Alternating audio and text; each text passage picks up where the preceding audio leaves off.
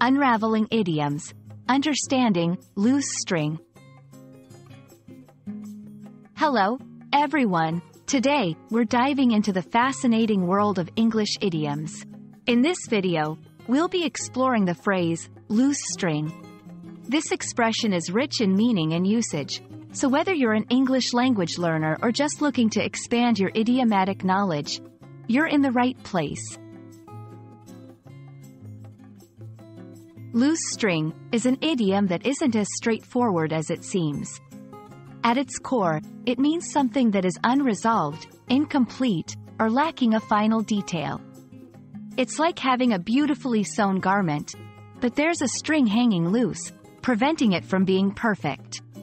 This idiom is often used in contexts where a task, plan, or situation is nearly finished but still has a minor, yet significant, detail that needs addressing.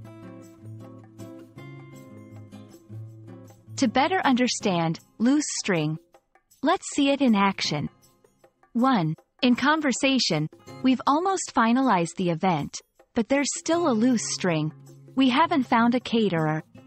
2. In literature or storytelling, a plot with a loose string might have an unresolved storyline that leaves readers in suspense. 3. In everyday life, if someone says, "I need to tie up some loose strings at work," they're likely referring to finishing up a few remaining tasks. There are several expressions similar to loose string. For example, tying up loose ends means resolving the final details of a situation. Leaving something hanging can also imply an unresolved or incomplete state.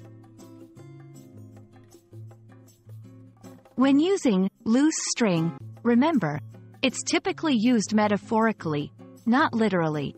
Context is key. This idiom fits best in scenarios involving completion and finality. And that wraps up our exploration of loose string. I hope this video helps you understand and use this idiom confidently in your English conversations.